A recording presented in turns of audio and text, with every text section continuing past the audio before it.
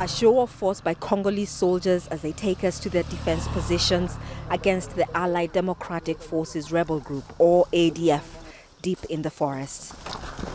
The army has sent 5 generals to command 22,000 soldiers in the fight against an estimated 2,000 ADF fighters on the run in the jungle. The generals discuss strategy and visit troops on the front line. We are dealing with terrorists.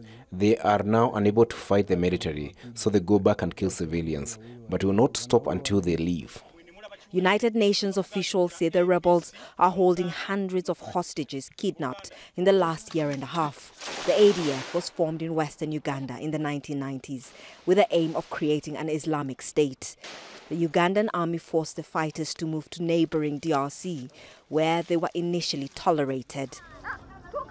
The aims of ADF aren't clear, but they attack and rob villages like this one with guns and machetes to cut their victims to pieces. This is the last village before you get to areas in the forest where the military is fighting ADF. People here have told us that they had been terrorized by the group for so long, and army commanders we've talked to say that soldiers have been able to push the group farther into the forest. They have killed many of them, including some commanders, and that the group is very much on the run. Some Congolese say the military is using a local armed group called Mai Mai to help fight the ADF. Army commanders we talked to denied that. Some Mai Mai factions have been accused of human rights abuses in remote villages they control. This woman says the Mai Mai arrested her and 5 other women who were accused of attempting to poison someone in the community. I told them I did not try to poison anyone, but they would not believe me. They were beating us badly. I decided to run. They shot me. Doctors had to amputate one of my legs.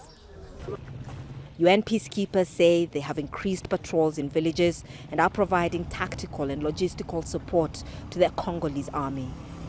These ADF rebels sometimes attack villages that are close to military bases and positions. It's surprising. People think security forces aren't doing enough.